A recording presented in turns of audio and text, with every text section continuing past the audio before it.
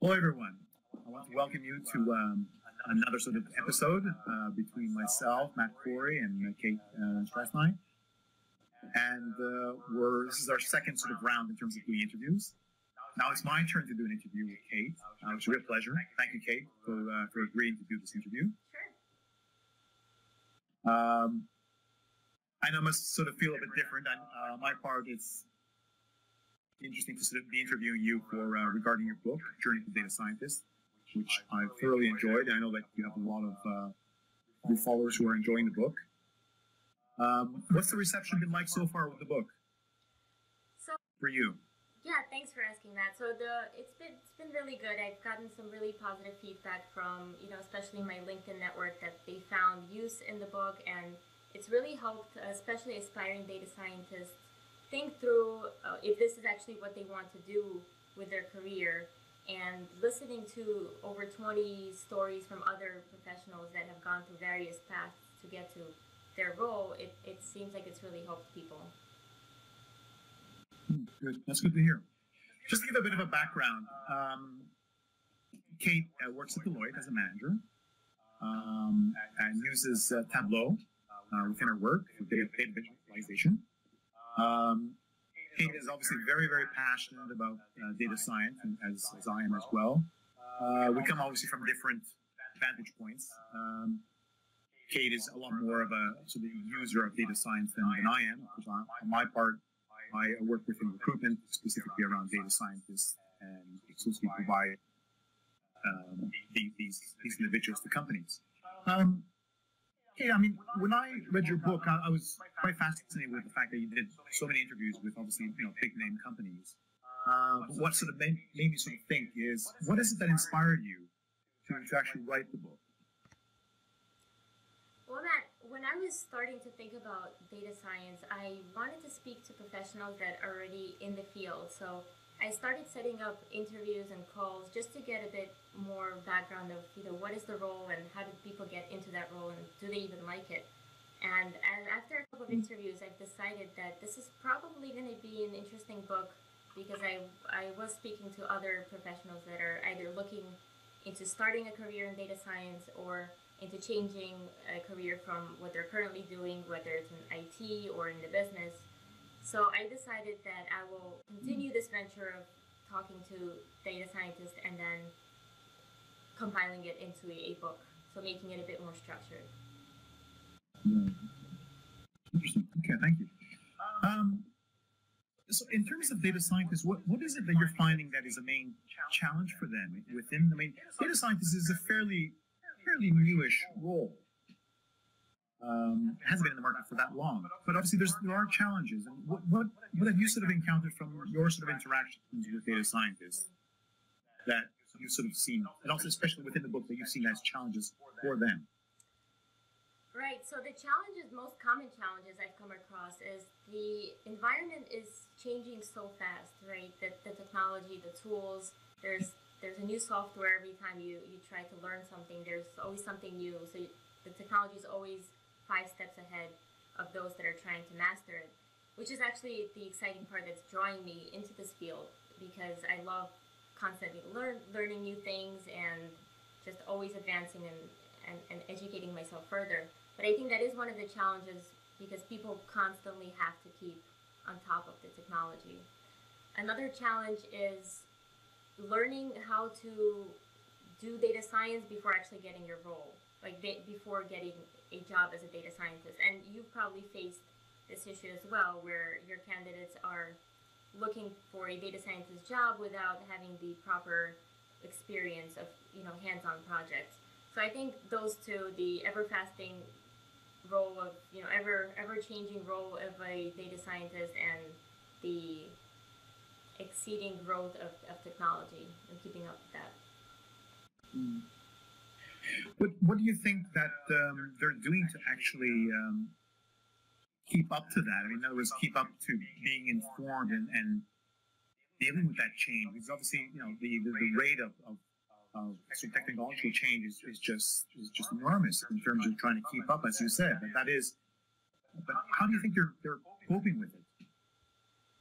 Well, I think think for the most part, people are doing okay. I think they try to not chase every new shiny object, as they call it, right? They try to master, let's say, learning Python or learning R and getting comfortable with specific programs before trying to learn something new. But it's something that, you really have to keep in mind. So I think companies like lynda.com, Coursera, Udemy, Udacity, they provide various courses that I think are very helpful for data scientists to try and keep on top of all the changes. Sure, of course. No, that's true. It's, that, obviously, that is something that the market is there for them to be trained up, which is fantastic, of course. How realistic is it? I mean, I find some people who ask occasionally, I want to be a self-starter. I want to sort of do it all on my own. Is that really feasible? Without the likes of Udemy and Coursera and. I think it's feasible given if the person is very disciplined and very passionate and excited about the space. I think it takes a very unique person to go structure yourself without a course and learn everything. I think that the data is definitely out there, right, on the internet. There's so many tutorials that you can look at for free, even YouTube channels such as this, where you can watch videos and learn from experts, and there's Kaggle competitions that you can participate in. I think it's all about being structured and disciplined. So I think it is possible, but it's not for everyone. I think most people appreciate the structure that comes with a course. Thank you. I'm just wondering now, as a result, I mean, so a data scientist comes into an organization, they're a new employee, they come in. What's the ideal for them coming into an organization? Well, define ideal. Well, I guess the ideal is what's the best sort of scenario for them coming into an organization? What do you think they are expecting from the organization when they come in terms of, you're talking, of course, about the data, in terms of what they have to do? Okay, so I think if we take the scenario of a new data scientist, right, who's just maybe completed their education or online course or some sort, maybe have done a few personal projects, I think the ideal state, and obviously this will vary from individual to individual because people have different preferences, but I think coming in and having the right manager is very important, somebody who is more knowledgeable than you, right? You should never be the smartest person in the room because then there's not much to learn. So I think having a great manager that can help guide this new data scientist, provide them with the right problem sets or data sets that they need to work with. But back to the ideal, I think it varies because in some cases, the ideal situation for a person would be to come in and have all of the data structured for them, have the right problem set, your data sources, this is how I want this to look. And then they're set off on their project. But for others, I think the ideal is coming into an environment where, everybody's relying on you to come in and fix all their issues. And in some cases that you do end up learning more when you're thrown into the water, right, to see if you can swim. So I think the ideal will definitely vary based on the individual. I see. Okay. Right.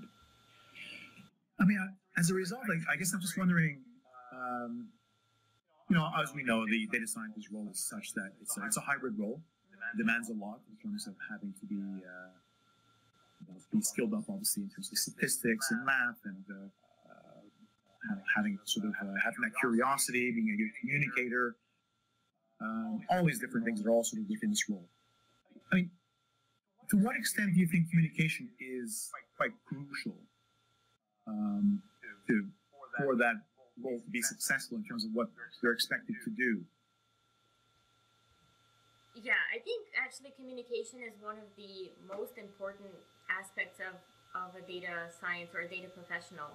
Because, for example, if a data scientist, really smart person can uncover some amazing insights, but is incapable of communicating these insights to the business, which leads to the business not taking action based on those insights, all of that analysis and intelligence sort of goes to waste. So I think being able to communicate clearly not only what you've gotten out of the data, but also what your approach was and what your process was. I think that's key, because then it allows you to have a conversation to see maybe there's another approach you could have taken. So even if you're talking, a technical data scientist talking to a business leader, I think they both need to speak the same language. So I definitely think communication is an integral part of that process. Sure, thank you.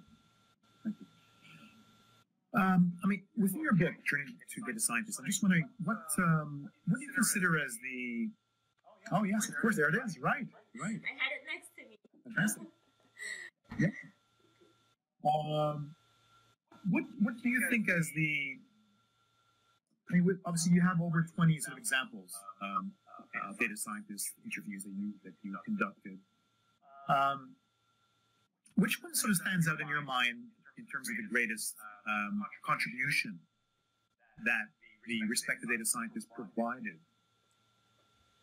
Anyone in particular that really stood out for you? Yes, and this is just because of a personal preference. So I spoke to Diane Reynolds. She's the chief data scientist at IBM.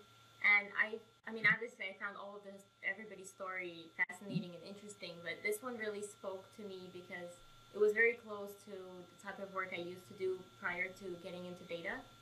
So what she did was she and her team created a tool that allows a machine to read bank regulations and help the regulatory team process the regulation and pull out key requirements that they need to act on as a bank, for example. And that really spoke to me because I was the person that used to read through the regulations and I had to parse them and get at all of the requirements. So having a tool like this would have saved hours upon hours of parsing through hundreds of text that the regulators would provide for us to help other banks implement. So that one really stood out for me. Okay, fantastic. Wow. Okay, thank you. Obviously, the data scientist's role, as we know it, was essentially a statistician in the past, and has evolved. And obviously, we have different roles. That occasionally it could be a machine learning engineer. Obviously, we had different roles like it could be a data analyst, a data architect, etc. But in future, how do you see the role of the data scientist evolving? So I did hear some thoughts on this in the book about where's the role going, and I think what I uncovered was that we're shifting in the mindset. So I think we started out with having teams of people doing various things, like you mentioned, data analysts, there's statisticians, engineers, and there's been kind of a divergence where the expectation is that a data scientist should have all of those components as a person, and they call it, the unicorn, the data science unicorn, and everyone's looking for it, and it doesn't exist. Well, I guess some people think they're unicorns, but from what I hear, in the future, it's moving back to a team approach. So instead of trying to learn it all, I was told that the best thing would be is to specialize into one key area and become amazing at it, and then become part of a larger data science team, because that's kind of where the future is going. So you're sort of talking about specializing. Is that in reference to certain tools? Right. So for specializing, I mean, either go with either tools or pieces of the data science process, right? So you can start. There's data, scraping, web scraping, APIs. There's data analysis, data exploration, data visualization. So kind of finding a niche that you're most interested in, that you're really good at, or you're passionate about, and really going. Kate, I basically have one more question I want to ask you. Something that I think that we're both asked quite a few times on LinkedIn, possibly every day. What would you recommend advice to basically a newly qualified data scientist wanting to sort of break in and to get that first role? What would you recommend to him or her? Well, first I'd recommend they speak to you, because you are a recruiter. So reach out to Matt Corey, everyone.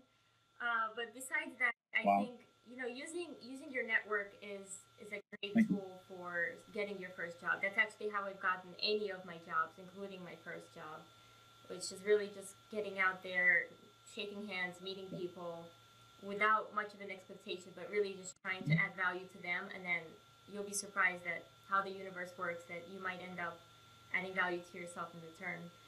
I think keeping up with even LinkedIn conversations is good. It gets your name out there, and it gets you engaged in the community. So I would definitely say, that's helped me at least. It helped me learn as well, because as I engage in discussions in various LinkedIn threads, I learn in the process. Yeah. So yes, reach out to Matt and network. That's my advice. Okay. Well, thank you. Well, Kate, this wraps up my interview with you. It was a pleasure. Thank you so much for providing the time in your busy schedule to have this interview. Thank you again. Thank you. My pleasure. I want to also say again that I really enjoyed your book. And again, the book's title is Journey to Data Scientist, that everyone can find on Amazon, Amazon.com. On my part, I'm in the UK, so it is on Amazon.co.uk. And thoroughly enjoyed it and definitely recommend it. Thank you, Matt. It's been a pleasure speaking to you. So we'll speak again soon. All right, then. Thank you so much.